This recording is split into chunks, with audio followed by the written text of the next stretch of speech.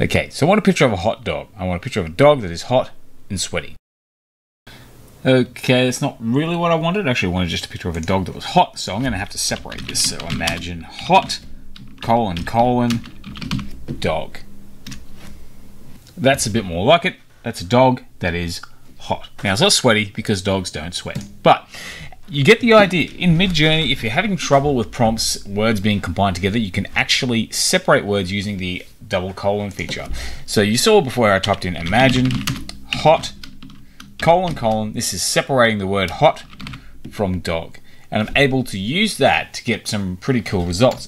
Another thing you can do is also, sometimes it doesn't work as well as you'd like it to, but there is a pretty cool thing. If I type in a robot with human eyes, I want to show you how you can actually tweak your results even more. And we get this cool robot that has kind of human shaped eyes.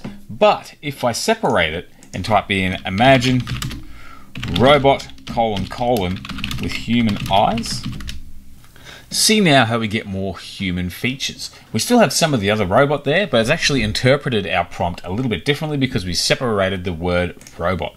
So now imagine taking it a step further and going robot with human and then eyes. And you notice now we've got even more human features in this picture because of the way we separated it. And you can continue to experiment and do all sorts of things. I can just say, and see now how we've actually got some eyes with this human and robot because we separated human from eyes. So what I'm actually going to do now is take things a step further. We've been able to separate that prompt, but now we can actually use that exact same setup to play with the word weight and get even different results again. So now if I go to imagine and paste in this prompt, robot with human eyes, I'm going to give the eyes, I'm going to add 2 colons and give a number 5 at the end because I want to give it a high word weight. So that way Midjourney focuses on the word eyes more than anything else. Human, I'm going to give a word weight of 1 and robot a word weight of 3.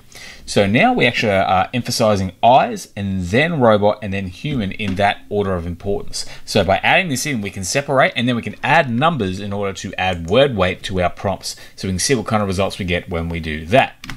And check out the emphasis on the eyes now.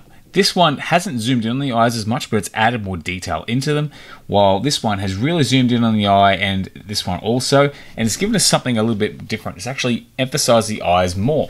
So that is essentially how the multi-prompt works in Midjourney. Now there is some documentation on their website, which I will link to below, and it shows you essentially the idea behind how that works.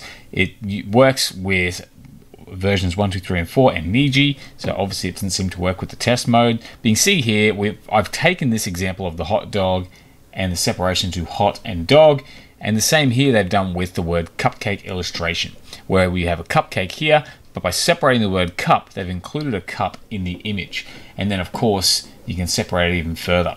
So that gives you an idea, and that rolls straight into word weights, which shows you how we can emphasize certain words by adding numbers next to them, because the default weight is 1.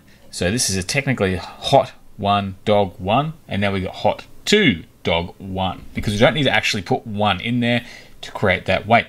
So a pretty cool feature, a great way to get more control over your prompts and your images in Midjourney is by using these multi-prompts and prompt weights to control how Midjourney reads your prompt and what it emphasizes more than other things. So that's a pretty handy tip and something that you want to use if you want to get better at creating imagery that you want to control a little bit more when creating AI art. So I hope you enjoyed the video. If you did, please consider giving it a like. Otherwise, if you enjoy the content, check out my channel. I've got a whole bunch of videos on Midjourney as well as Photoshop and how to create a website and a whole bunch of other things. Check that out. And otherwise, thanks for watching. And I hope you have a great day. See you next time.